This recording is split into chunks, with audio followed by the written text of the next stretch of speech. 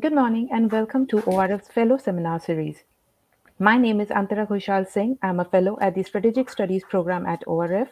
Today we will discuss a very timely and important paper on China's military-civil fusion strategy by Dr. Manoj Joshi, who is a distinguished fellow at the ORF. As we know, China has set its goal to transform the People's Liberation Army into a world-class military by 2049 and lead the world in emerging and disruptive technologies by that time. And in achieving this vision, China's civil military fusion strategy is slated to play a very important role. China's military civil fusion strategy, which is also called the MCF strategy, has already been elevated as a national strategy in China in 2014. And over the years, Beijing's increased focus to break down barriers and create stronger linkages between its civilian economy and defense industrial base has started to draw considerable attention from world over. In fact, in any policy debate on China, its MCF strategy has evolved as one of the key issues for discussion and concern in various countries, including India. It is in this background Dr. Joshi's paper provides important understanding of the fundamentals as well as various facets of China's MCF strategy, the challenges it poses to China-India relations, China-India military balance, and of course the overall relation between the two countries. To discuss Dr. Joshi's paper in further details, we have with us Professor Amrita Jash, Assistant Professor, Department of Geopolitics and International Relations, Manipal Academy of Higher Education, and Lieutenant General P.R. Shankar. So, without further delay, we'll start with Dr. Joshi introducing his work on China's MCF strategy in the first 15 minutes. After that, our panelists will have 10 minutes each to discuss the paper. In the final 10 minutes, we can respond to the comments or questions, if any, and make our concluding remarks. So let me request Dr. Joshi to take the stage and present his research. Thank you. Thank you, Ms. Singh. Thank you, Ms. Singh, and good evening to all of you. Uh, Military civil fusion, military modernization was the fourth and last of Deng Xiaoping's four modernizations. Defense, but in Deng Xiaoping's time, the idea was defense conversion.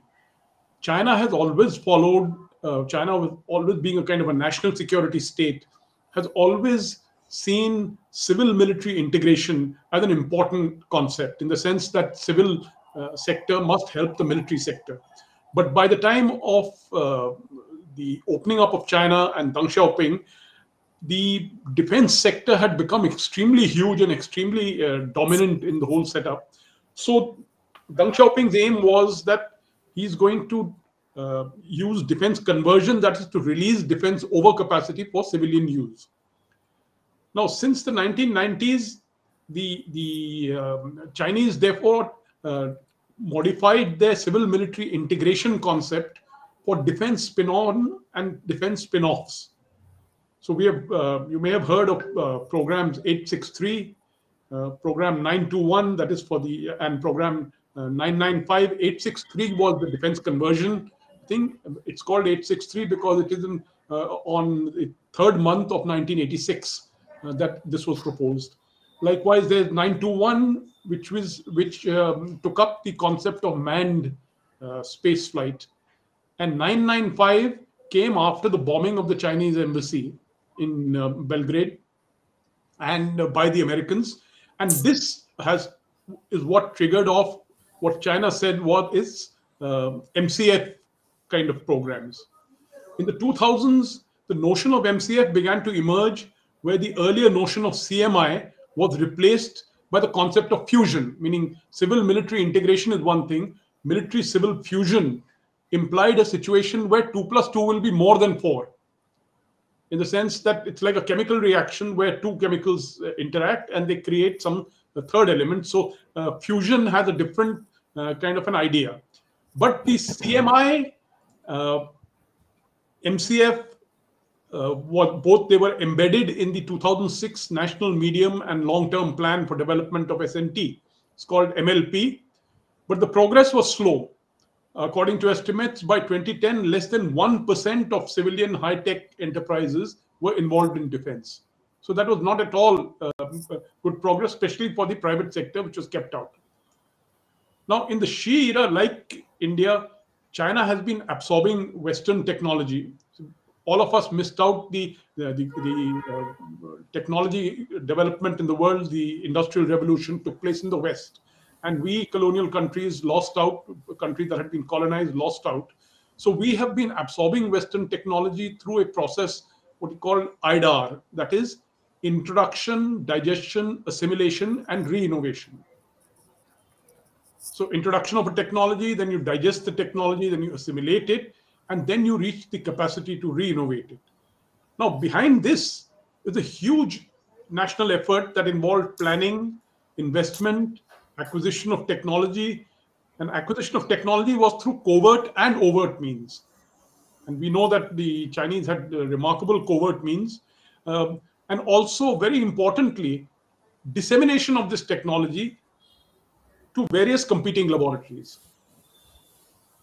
This strategy has gained salience since Xi Jinping came to power in 2012 and made it the state's key goal to transform PLA into a world-class military.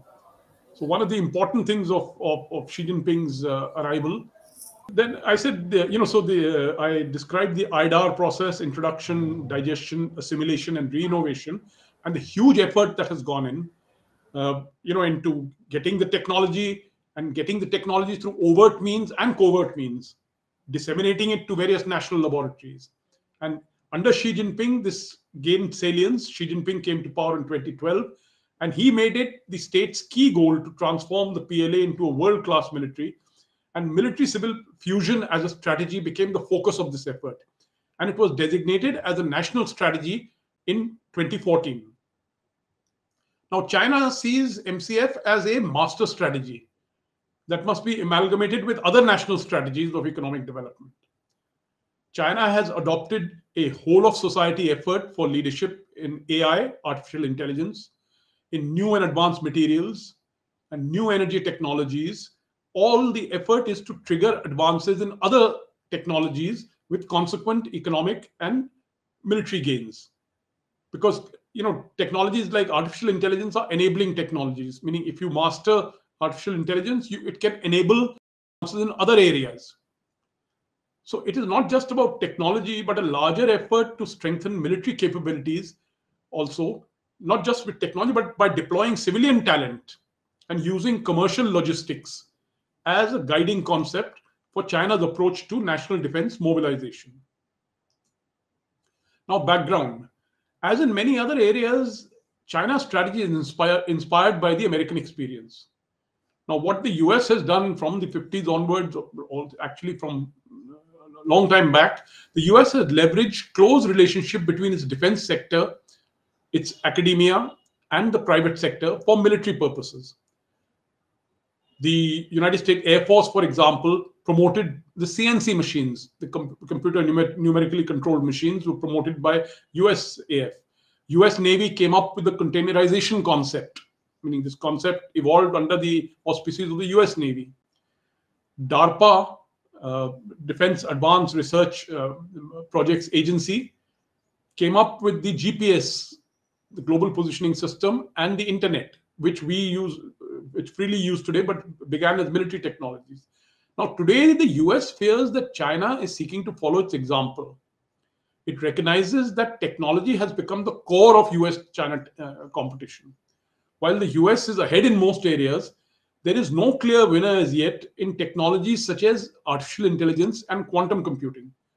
So there are technologies, but these are such emerging technologies, very new technologies. So it's very difficult to talk of winners and losers out here, because these are just about getting underway. But whatever it is, people think that there's a potential that this can create a revolution in military affairs. So they are worried about the advances there. Now, looking at Chinese plans, see, in its 14th five-year plan, China explored for the first time development of disruptive technologies to close the gap with the US. That means technologies which could disrupt the US lead. So this is what the Chinese called assassin's mace technologies. So this could come up in things like quantum computing and communications, hypersonic weapons, other things driven by AI. So these could be new and technologies which would enable China, which is weaker than the US, to take on China.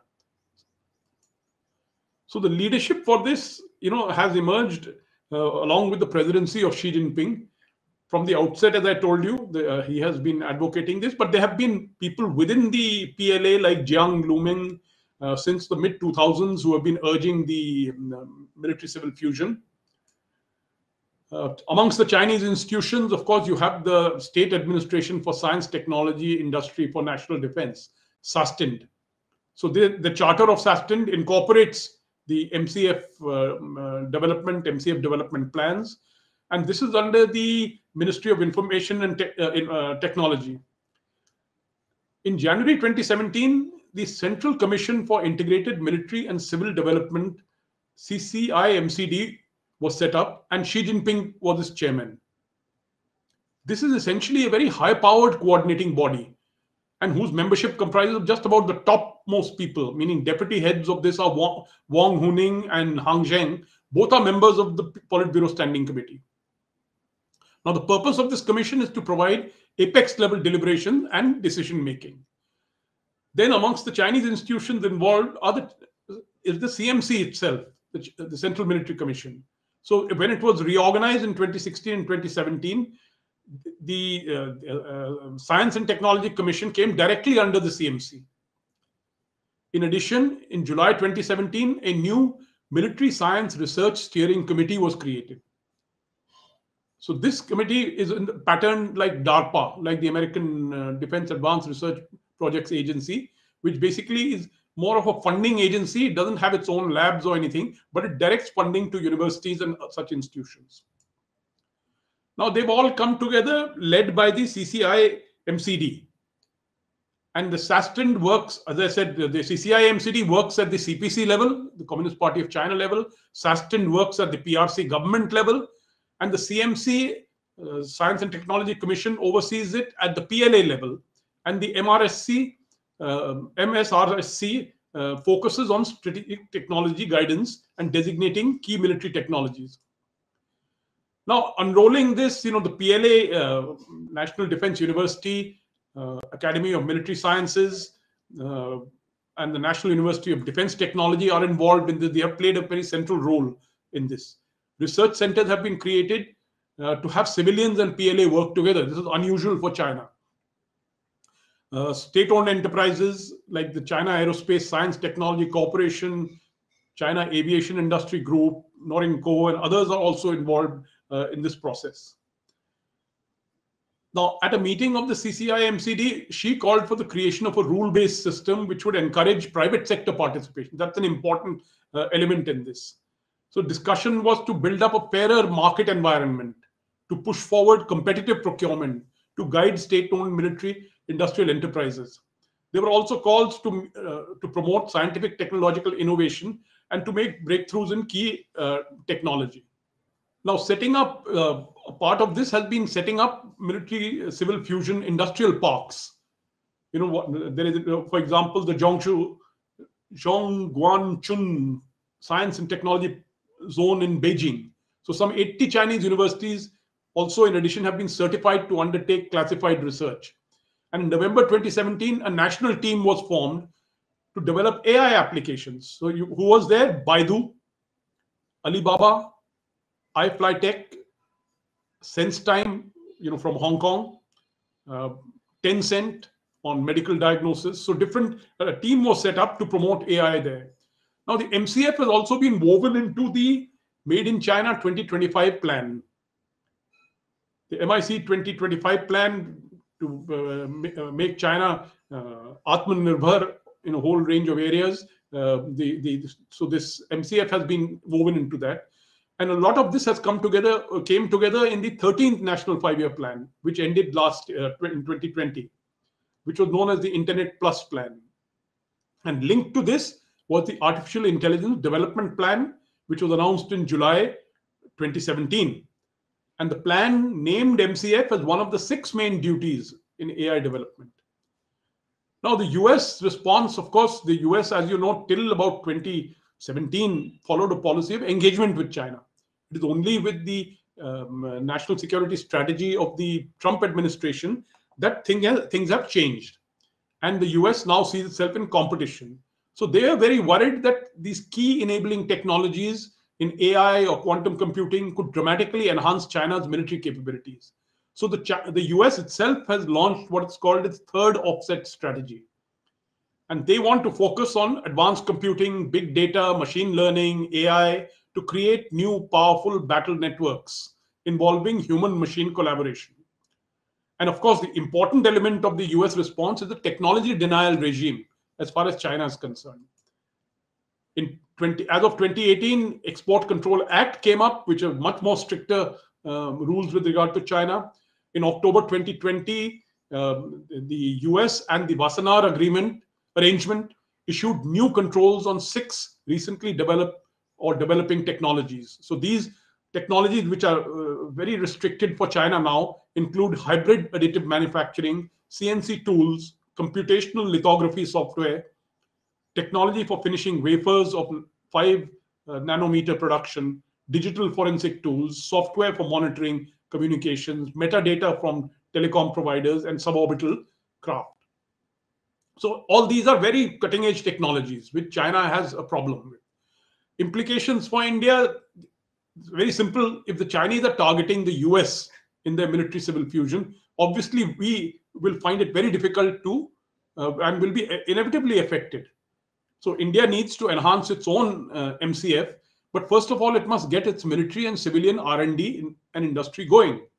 So India does have some advantages in area like IT services, design, product engineering, but we don't have that kind of depth. What we really need is a mission approach and leadership provided by the Prime Minister himself.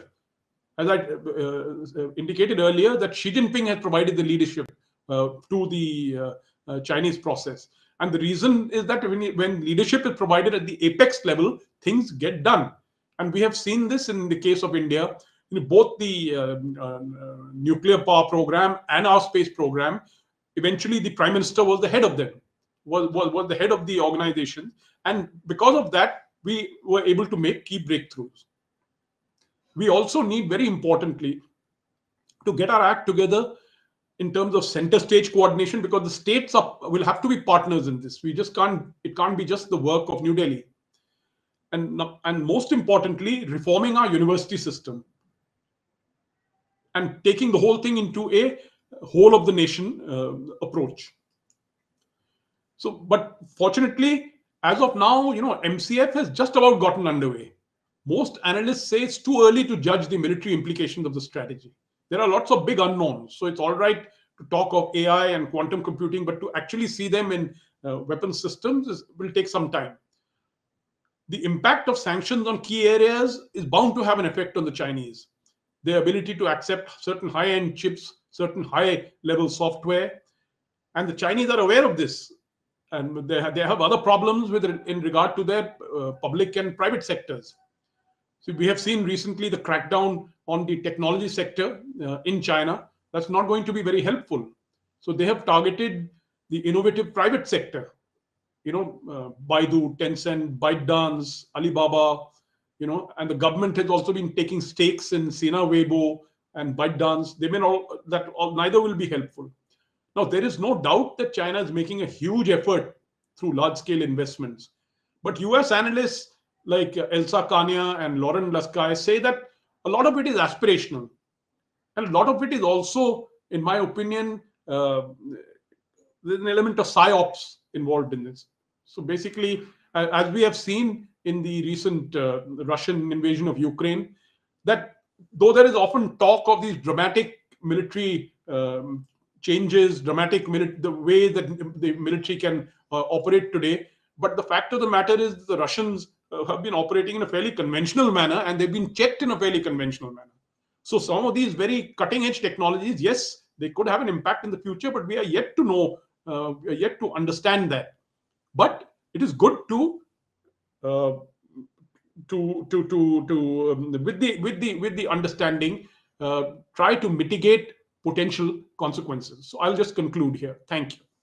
Thank you, Dr. Joshi, for that interesting presentation. Now I will request Professor Jash to make her comments. Thank you very much, Antara. And firstly, my compliments to Dr. Joshi for articulating such a timely paper, which is not just topical but also very significant. And India needs to pay attention. So far, we see that MCF came into the picture, and one man to be credited was former US State Secretary Mike Pompeo, who was very vocal about MCF, and that actually took so credit goes to him. But given in the context that the times that we are living in, and faced with an Eastern Ladakh crisis was still going on, we need to pay far more attention as to what is happening in China, and especially under MCF. Why I say so? Because so far we have seen it's mainly called civil military integration, and but China, or rather Xi Jinping, changed the very uh, name of the game by putting military first. So if military is taking precedence over civil, that calls for some red flags. That what does it suggest? And Dr. Joshi has very well articulated in the paper, and so has already given a glimpse of the paper as what it can mean and what China has been doing so far. Now, we see that how it got graduated when Xi Jinping took the presidency. In 2013, he announced at the third plenum, he announced for, or he put forward the interest towards a deeper civil military integration. We didn't see fusion coming into play, he called it integration. But in 2015, when he elevated MCF into a national strategy, we see the change of words happening, because the elevation can be traced from that of, for like the transition that took place from calling it early state fusion to that of deep fusion. So from early state to deep fusion, this itself, the transition, brings into perspective the significance that this strategy holds. And we also see, so the aim is to strengthen the PLA. So the PLA is at the foremost of the game, and the civilian sector is aiding the PLA in doing so. So here again, the key word is the military, and the precedence is found in the very idea of calling it military civil fusion rather than civil military fusion. So the intentions are very clear, and we should not have any doubt about it, that what China is intending to do. Now, the applicability part, it's very common that it's meant for dual use technology. So the intention therefore lies in leveraging not just technology, as I would like to seek your attention. It's not just about leveraging technology, but also policies and organizations for military benefit.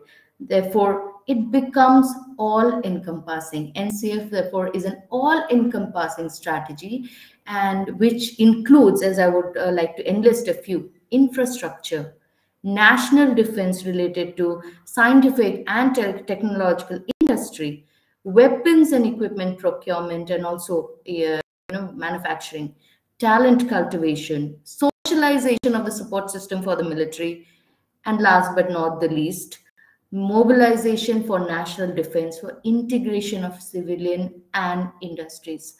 So this brings in the broad picture that nothing is left out. When we say MCF, it can encompass anything under the sun, what Xi Jinping or China intends under its umbrella. So it's very much straightforward in the understanding. Now, what is the goal? Why are you aiming for an all-encompassing approach?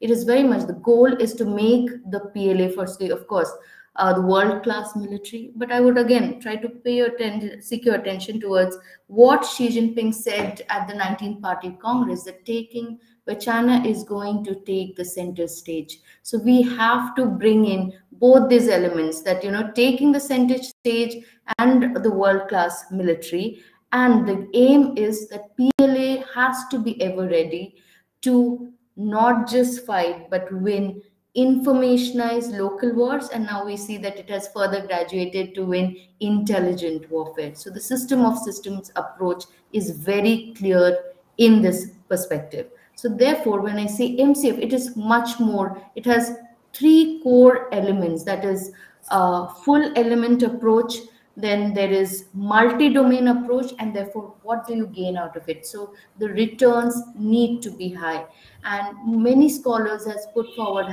or amalgamated the belt and road approach in that MCF, that belt and road plays a very vital role.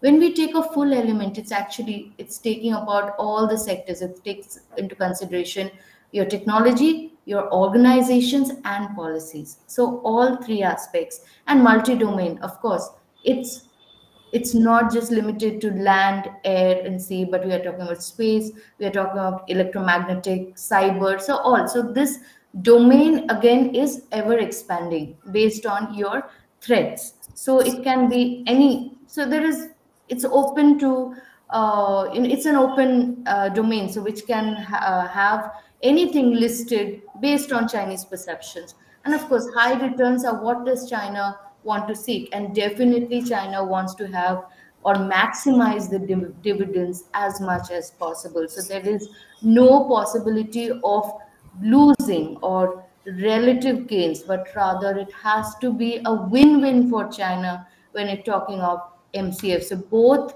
the arms, or both these elements, the military and civil, has to be in sync with each other, but and where the gains can be a total absolute in nature. So when we have this broad picture, and Sir has already discussed that how China is utilizing it, or facilitating this approach.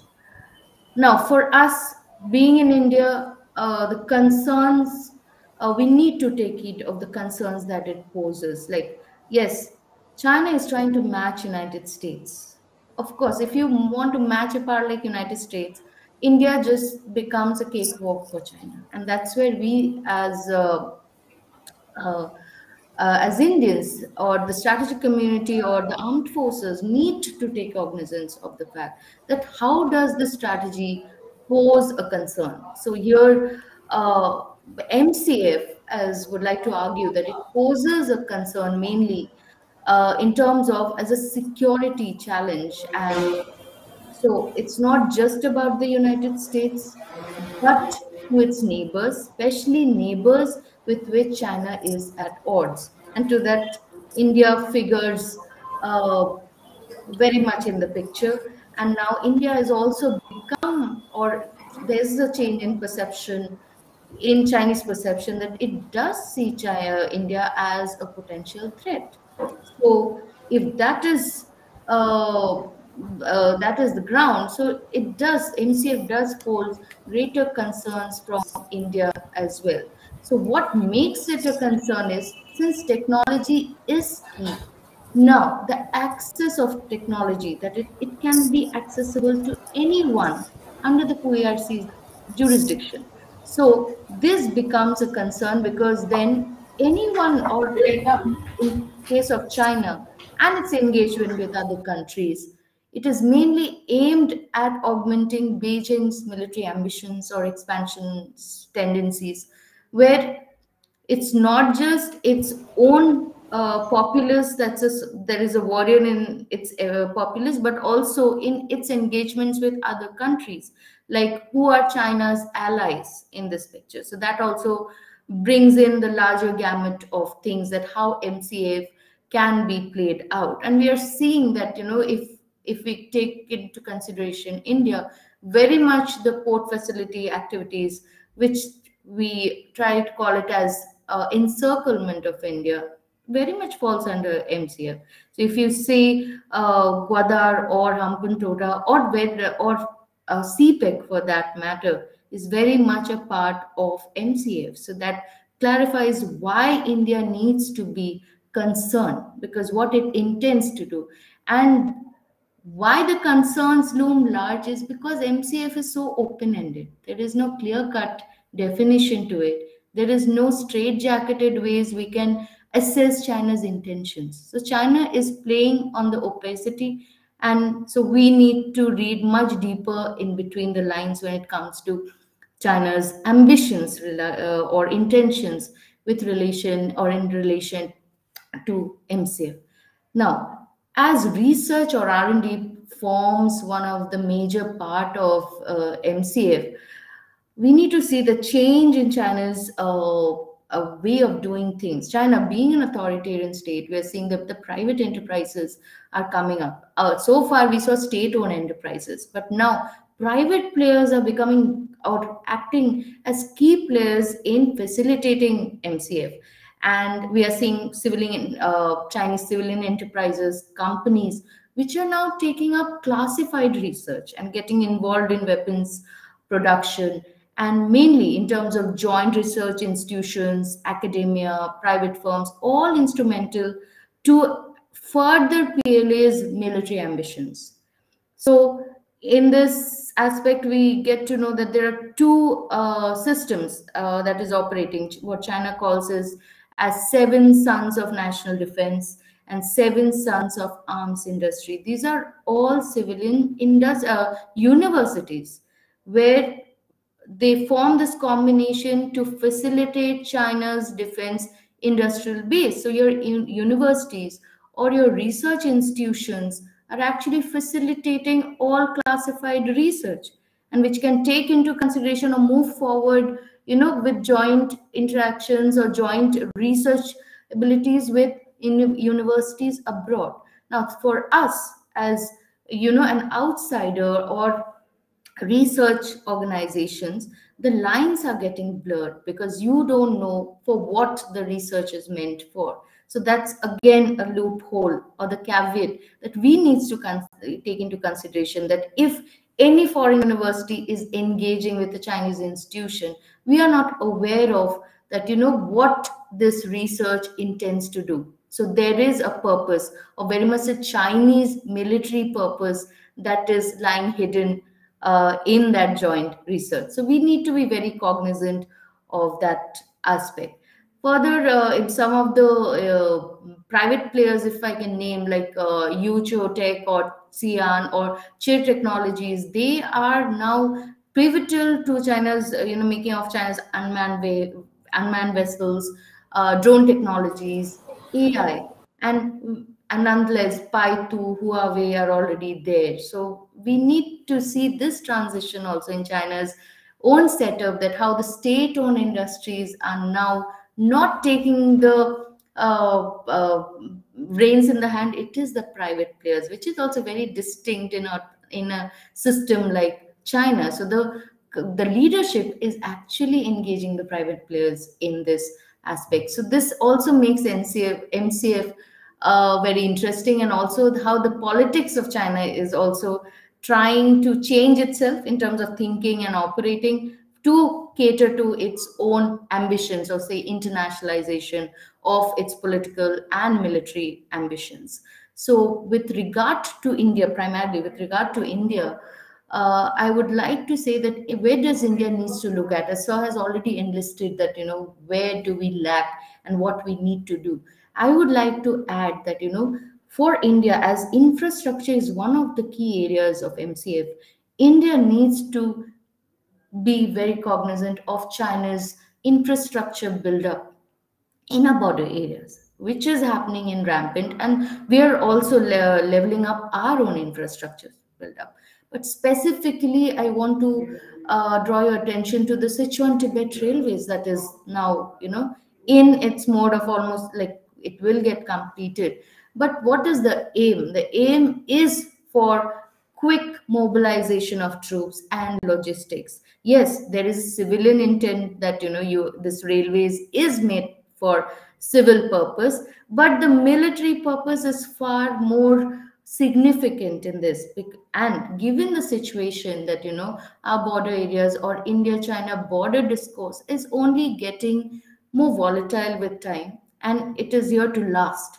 It is no more in that state of, that we have not shelled a fire since last so many years. No, that discourse has changed.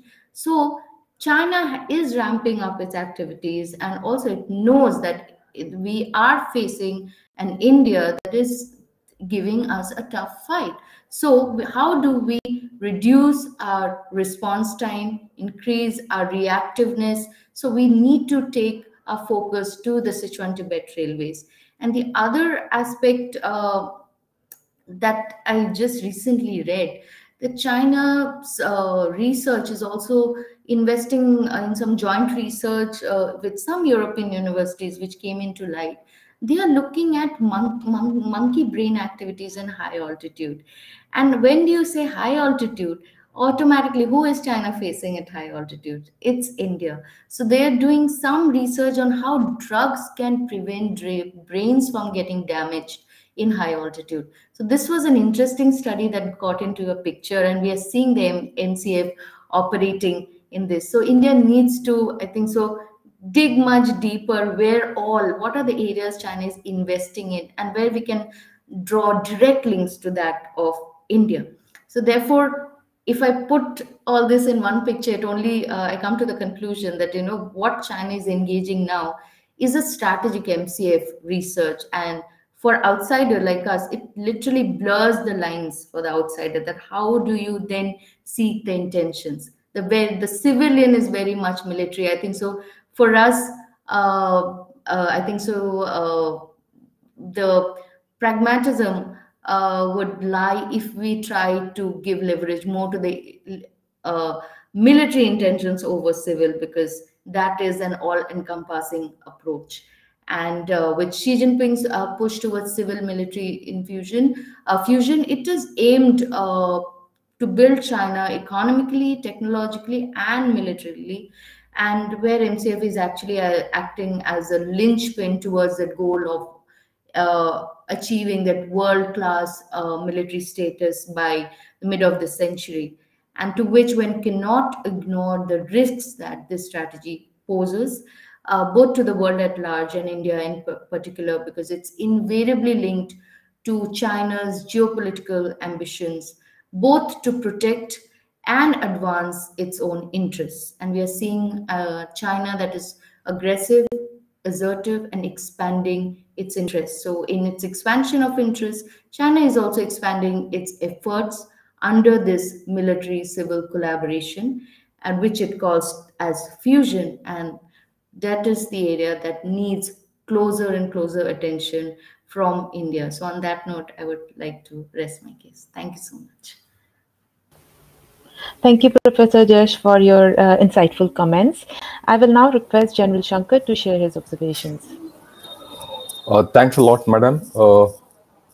At the outset, I'd like to congratulate Dr. Joshi for his good paper. I've gone through it. And my compliments also to Ms. Dr. Jash for her comments. Let me put it in perspective. I've been studying this military-civil fusion for quite some time. Ever since my retirement for the past 5 years, I've been doing this. This is a dark hole in our strategic thought process because we really don't understand it. To that extent, I'm very happy that Dr. Joshi has undertaken this research and brought this subject into the focus, right? And this has to enter our thinking. Now, I'll give you a little bit of a background, and then I'll get on to what we need to do, because we've heard enough of what civil-military fusion is. How is it applicable to India is more important to me than what China is doing, right? If you look at the background of this, all great nations have gone through civil-military fusion. Like what Dr. Joshi said, he cited the American example. I'll go back a little more. The Industrial Revolution and the colonial era is all about civil-military fusion. That was a time when science and technology, inventions in them made colonial militaries better and gain a greater share of the world economy, and they made them more efficient.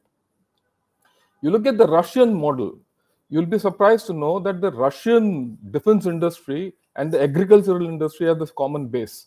And that has to do something with the terrain. And all these three put together have made Russia what it is, the Tsarist Russia. So it's civil-military fusion is not a new concept which China has invented. It's an age-old concept. If you if I give you a few examples over and above what Dr. Joshi said, USA went through a period of intense civil military fusion during World War II. At one point of time, USA was producing military aircraft by the hour, tanks by the day, and warships by the week, or even less. And that is what defeated Germany in the end. Right? And you look at it today, the mighty military industrial complex of USA is all about civil military fusion. You look at the Ukraine war example, there are a lot of thought processes from USA, and it's on YouTube, which says the entire story is being driven by the military industrial complex. So there's a big thing beyond just arming militaries in this civil military fusion. It is not about making military strong, but it is about boosting economies and making nations great. In this century, Chinese have started this process. In fact, they're very late catchers, but they're making fast progress. Okay, now let's see what is a necessity for us. We have to go through, if India aspires to be a great power, we have to go through a process of civil military fusion, not to make our military strong, but to make our nation great. The military becoming strong is a byproduct of this process. Why is it a byproduct of this process? For what Dr. Joshi had said, most inventions in military have affected or have gone down to the civil sector. Inventiveness in military and the military necessity drives mankind, like GPS, or for that matter, networking, whatever, what many he said. Right. But then what does it demand from us? It demands shedding our own thought process. We are a soft, slow-moving, status quo, big-talking nation. Unless we unleash our own potential from within, will not go anywhere. And we also need to understand that the civil military process is a very complex process, as outlined by Dr. Joshi and highlighted by Dr. Jash. The next thing is that this civil military fusion process and the whole strategy must suit our culture and political climate. If you don't have that, you'll go nowhere. Now, if you analyze the civil military fusion or the military civil fusion, call it what you want, of China, it is driven by its superpower ambitions and to establish a Chinese-based world order. That's the underlying thing. And for that, it needs a strong military. And for that, it needs all this. That's the hierarchy. Now, why is this come into focus? The USA and the Western powers are dissecting the Chinese model to stymie it. As Dr. Joshi had said, a lot of this story has been stolen from the US model into the Chinese model. Right? Now, China is trying its offset policy, and all that is to stop that. But then what is it there for us? The Chinese civil military fusion model is available for us to adopt, provided we can. That's the thing. How can we do that? Right? Should be our approach? Now, one thing is clear, that the Chinese model is too autocratic for our democracy. We can't handle it. Right? We can't handle the structures which Xi Jinping and party have put in. They've got 6 structures. I mean, I can go into the whole thing, but that's a different story. The second thing is we have to accept that the civil military fusion is a fine necessity, and it cannot be disputed. Like it was brought out, you need strong political will and inclination to do so. Do we have that? That's the first fundamental question. To a large extent, the potential is there because we have a government which can drive this process for the first time with its majority, and a prime minister who has thought of this Atmanirbhar. The desire is evident in this Atmanirbharta program. But can we take this Atmanirbharta program to civil military fusion and thence to greatness is a question mark. Right. This whole thing has to be driven by unitary political leadership, and it has to be backed by a bipartisan consensus. That is important. The political climate will drive civil military fusion, and if you dissect the civil military fusion structure of China, it is a political climate, because with Xi Jinping at the top and the implementation committee of the CMC, or rather the civil military fusion, It's just next to the Central Military Commission. It's almost parallel if you see the hierarchy.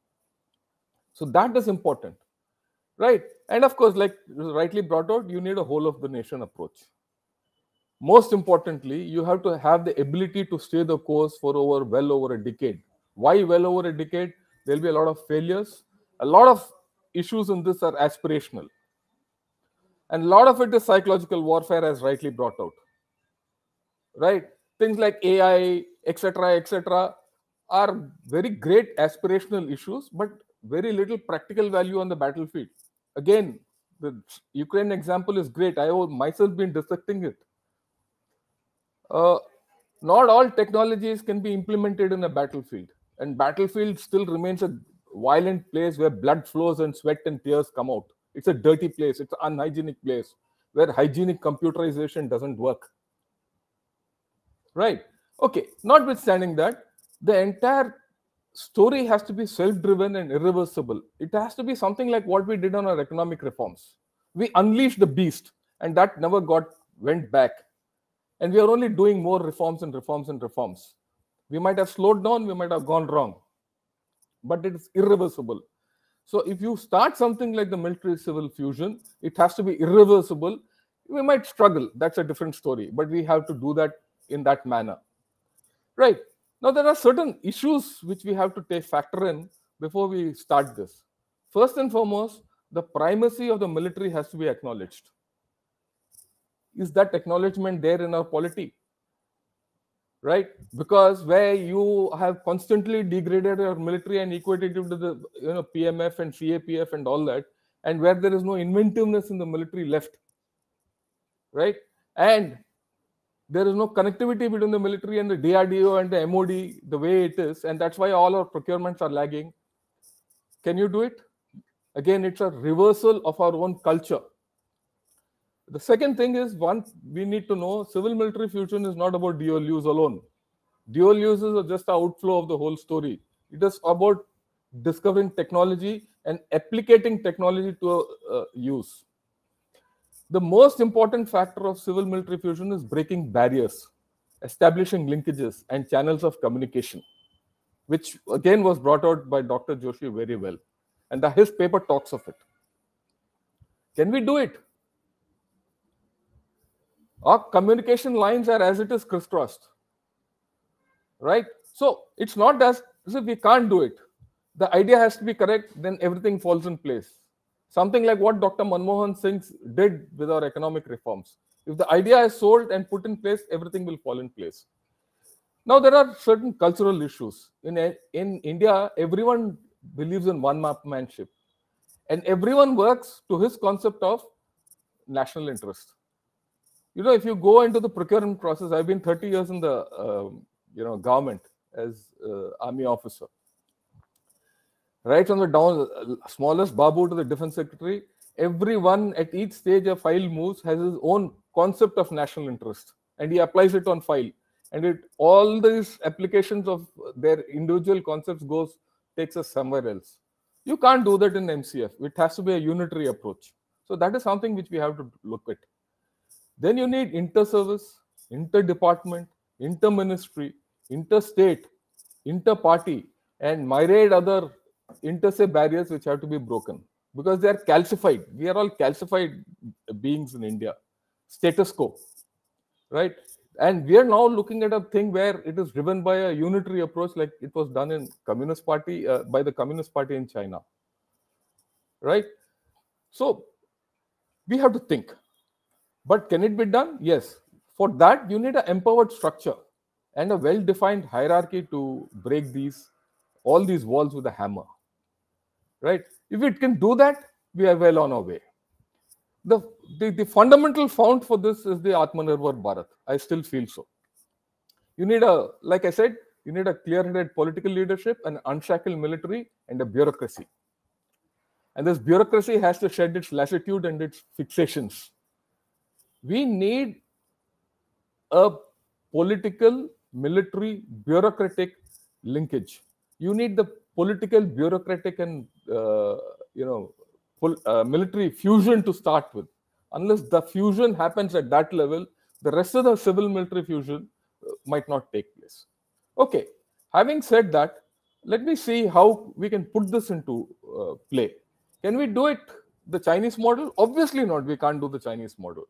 So when I went into the whole thing, I said we need a clustered approach, and I put out about 4 to 5 clusters in the way we have to approach civil military fusion. Because if you attempt something big, you'll fall. Okay, so what are these clusters? You take successful and key sectors of national importance, which I identified as defense, space, atomic energy, and communications. And these are the clusters, or these are the sectors which are key to national security and strategic security. And these are the places where we've had success. So reinforce success, link them up, and they have they have linkages as it is. Strengthen those linkages under MCF and maximize them, because that will put you on a different level straight away. You don't have to go the whole hog. Then we've spoken a lot about AI and robotics and unmanned and cyber and all that. Now these disruptive and modern technologies like AI, cyber, robotics, unmanned, new materials and so on, club them, make parks out of them. And this is what I've been trying to tell the Tamil Nadu Defense Corridor also, and we are doing that, right? Where we can set up research parks where core technologies are exploited and where multiple users can come and exploit that core technology, right? So that is one other way where you have one cluster of disruptive technologies. In fact, I'd like to highlight and take what Dr. Joshi had said. Revolution in military affairs is being driven by disruptive technologies. Today, it's no more revolution in military affairs. I feel it is disruption in military affairs which is going to happen, right? And for that, if you don't have civil military fusion, we are going to be out of the loop, right? Then the next thing is infrastructure and logistics.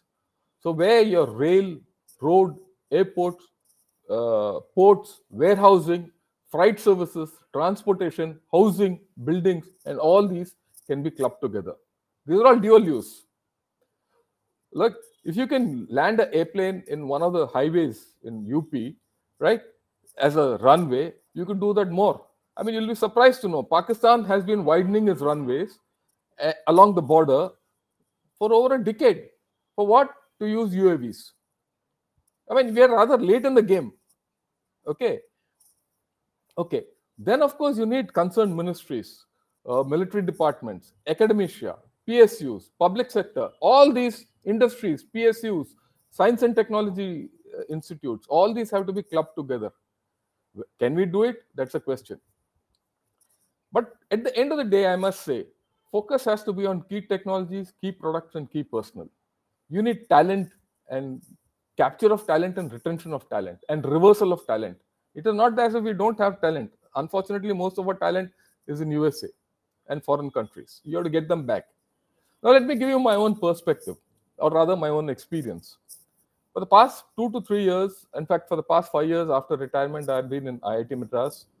I've been in the aerospace department. I've been trying to get cutting edge technologies which have been spoken of into the ministry, into the defense. I find huge barriers. For me to get a project through takes 1 to 2 years. A simple project, say about 4 to 5 crores. And we are talking of millions and billions of dollars. Unless you invest that kind of money, unless you invest that kind of effort in getting all this, it's a very difficult process. Do we have the capability to do it? We have the capability to do it. Do we have the intellectual capability to do it? Yes. What we lack is the drive to do it and the awareness to do it. With this, I'll finish off my comment. Again, I'd like to thank ORF and I'd like to thank Dr. Joshi for bringing this subject to the fore, because I think the very idea that people should know about it, read about it, and research about it is the first step, right? And to give you my own experience, I wrote an article about this, and I'll share that link with you, Dr. Joshi, after this.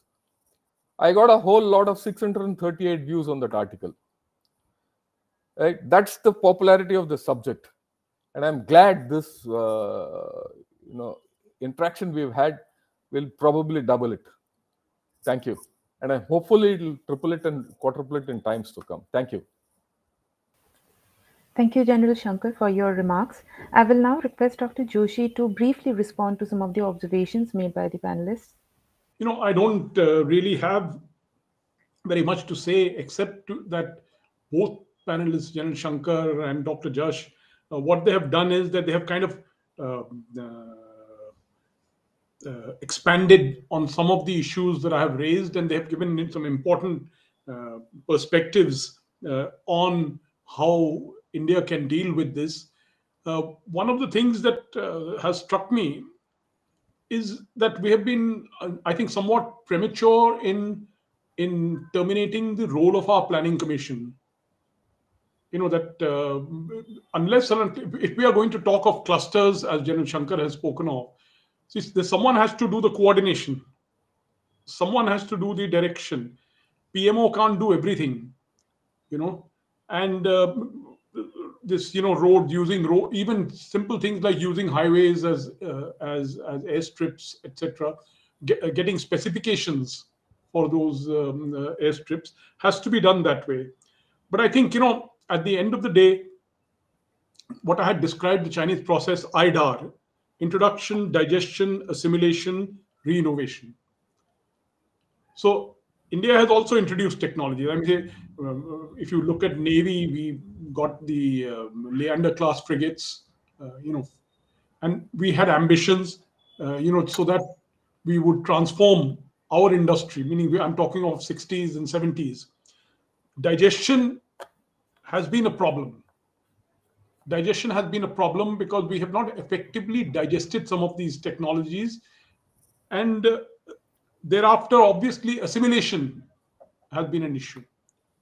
As far as re-innovation, we have not reached that stage in many areas. I'm saying aviation technology. I'm saying we made the first supersonic jet in Asia, I think, the HF-24 in the 60s. What happened after that? So there are what we have lacked, and this is where the Chinese have had an advantage, is that they have an authoritarian state. They have a whole centralized setup, and in that centralized setup, they are able to issue orders and ensure that they are implemented. In our country, in a federal country like India, that's why I raised the idea of states, that the coordination must also be not just between the PMO or planning commission or this thing, but also the state governments, the state governments as well as the institutions.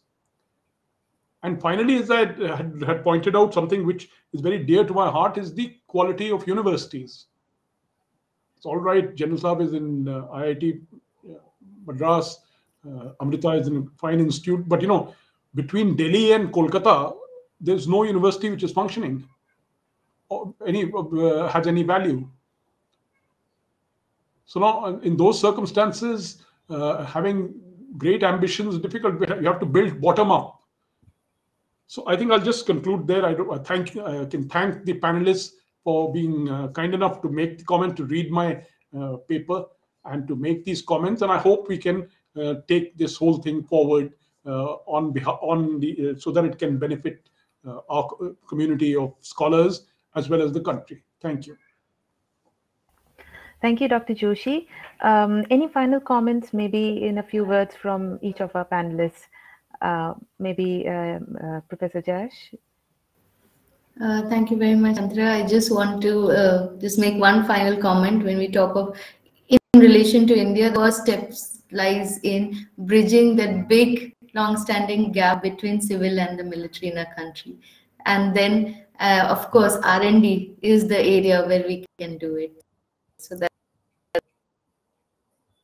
my final comment. Thank you so much. Thanks. General Shankar? Thanks a lot, madam, and thanks a lot, Dr. Joshi, for this, for getting the genie out of the bottle. Because this whole genie was bottled up, we got it out, and I only hope it, grows further, because this is a sore requirement for India. And thanks to ORF for even imagining that we should have this subject, because honestly, I didn't get any takers. And I hope this webinar or this panel discussion has more takers than what I had. Thank you, General Shankar. And we are almost at the end of our session. So I'd like to take the opportunity to thank Dr. Joshi, Professor Jash, and General Shankar for this important and insightful discussion.